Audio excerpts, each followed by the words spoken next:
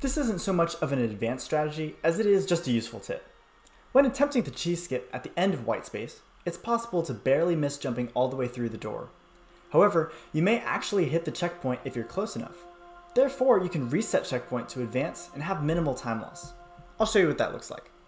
If I jump towards this door, and let's say I fall out, you'll see in the bottom right corner that I had a checkpoint. So I can just click escape, click reset checkpoint, and now I'm in the room.